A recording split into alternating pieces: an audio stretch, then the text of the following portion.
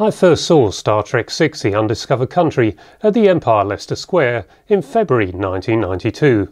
It was one of the most impressive and memorable screenings I've ever attended. Now the film has been released on 4K disc, so just how well does it stand up? Keep watching to find out.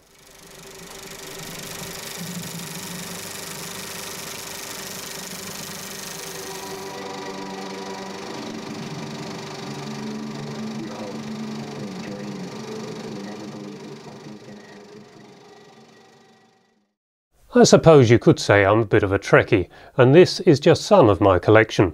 I particularly like the original cast movies, and as much as I like Star Trek II: The Wrath of Khan and Star Trek IV: The Voyage Home, I think Star Trek VI: The Undiscovered Country is overall the best of the 6 films, and I'll aim to outline my reasoning for that throughout this review. The screening at the Empire was a 70mm blow-up struck directly from the original 35mm camera negative. This means the best possible image quality, an aspect ratio of 2.2 to 1, so cropped slightly at the sides, and 6-track magnetic Dolby stereo sound. It looked and sounded fabulous, and I've been trying to recreate something similar to that experience ever since at home. In fact, I was so impressed with what I saw at the Empire that night, I went back the following week to see it again, but sadly the film had moved from the Empire Leicester Square to the Plaza on Lower Regent Street, so I trundled on down there, went to see this film again with great anticipation, and something was wrong. It couldn't have been the same 70mm blow-up print because the image quality was nothing like what I'd seen, and certainly the sound quality was nothing like I'd heard at the Empire, and that's when I really sat up and took notice of THX cinema sound. And so this 4K disc is the latest attempt to try and match that quality enjoyed that night at the Empire, but once again it doesn't quite match the heights achieved that evening. In fact, I'd say this 4K is not particularly impressive in terms of what we'd usually expect from a 4K release, so I thought I'd better go back and look at the previous home video releases that I have. I've had the VHS widescreen release since 1994, and as you would expect, it's a bit second-rate compared to the 4K, and really only gives you an impression of the film. The Blu-ray is good but colourless compared to the 4K. The new Blu-ray in the 4K pack has a different menu to the old Blu-ray, but the feature may be the same master file. I think all or almost all the extras were actually on the previous Blu-ray. There may be 1 or 2 minor differences, but nothing much extra to see there if there is anything at all. My colleague from the British Film Collectors Convention, or rather my boss from that convention, Keith Wilton, and I were offered a 35mm general release print of Star Trek VI from America, and we decided to take a chance and go halves on it. We were told there was a bit of a scratch down the far left-hand side, but we thought we really loved the film, the two of us really loved the film, we'd enjoyed seeing it at the cinema, and we wanted to see if we could get more accurately to what we'd seen in the cinema in 1992. Sadly, that minor scratch turned out to be a third of the way across the picture and was actually an emulsion scratch, so green and really thick, so there was no chance of us screening a reel or two of Star Trek VI at the British Film Collectors Convention.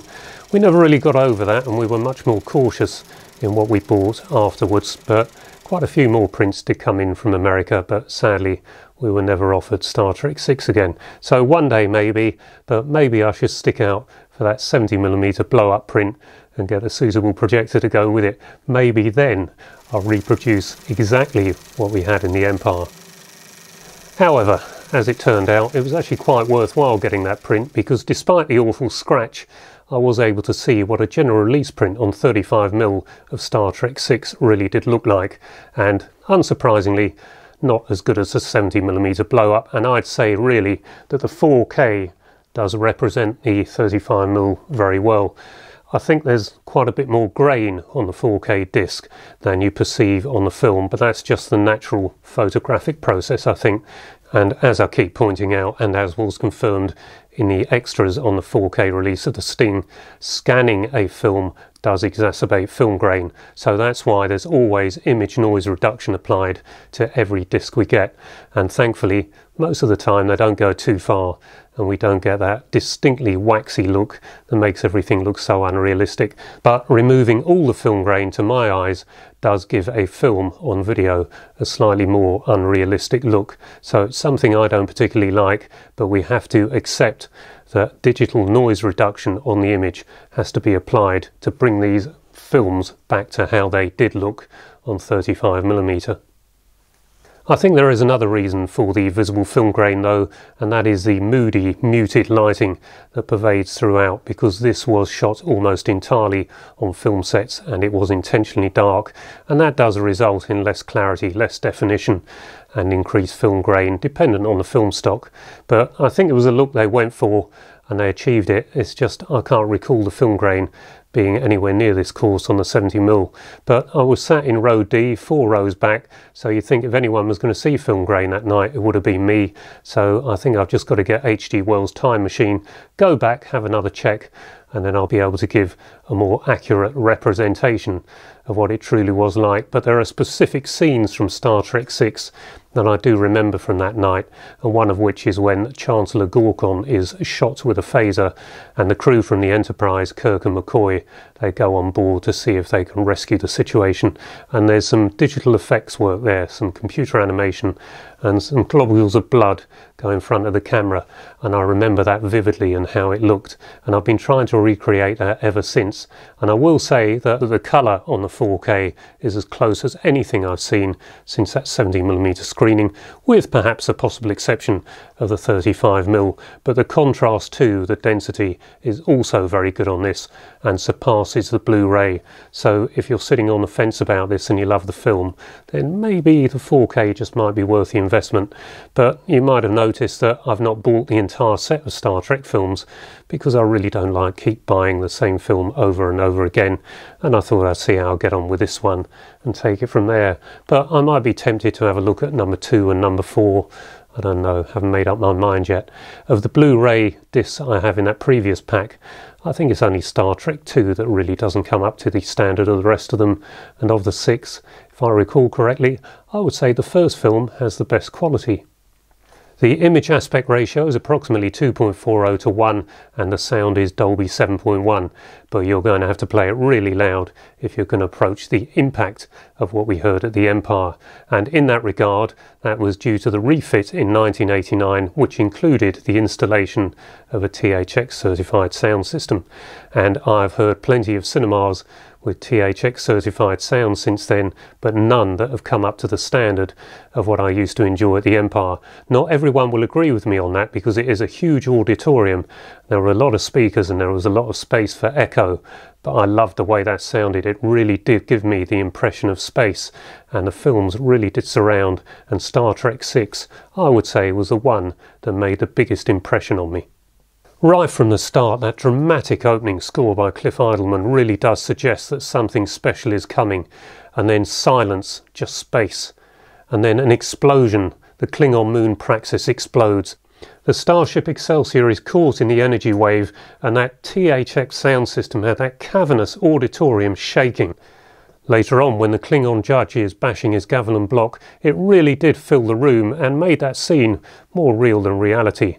Yes, I had to learn more about this Lucasfilm THX sound standard. It took years before I had this full THX Ultra home system, but it has taken me close to the audio excellence of what we heard in the Empire on the 21st of February 1992. As for the film itself, I don't think you need to be a fully paid up Trekkie to enjoy this one. In fact, more than any other Star Trek film, I'd say this one is probably the best introduction, because it has got a great murder mystery whodunit story. It's got great actors and actresses in every part. In fact, the villains are convincing, and many of them have got distinctly Shakespearean English accents, but it's got some great humour too, and some typical Star Trek camaraderie. I think it's simply a good film that anybody can enjoy. It runs for 1 hour and 50 minutes and it flies past. As far as I'm concerned, that's a good indication that you've just seen a good film. It had an estimated budget of $30 million and took $97 million at the worldwide box office.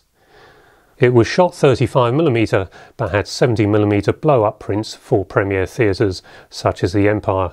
Practical effects were shot VistaVision so that when the model shots were combined optically there would not be any image degradation to the rest of the film and it would stand up to scrutiny. So everything went into this film, and quite right too, because it was slated to be the last of the original cast Star Trek films.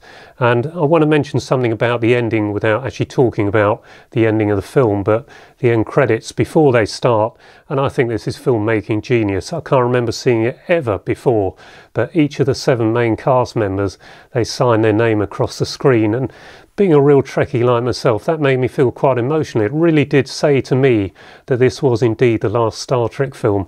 I didn't want to believe that, and we had a bit of a recurrence of the original cast in Star Trek Generations, Star Trek 7, but it wasn't quite the same. That was a Star Trek The Next Generation film.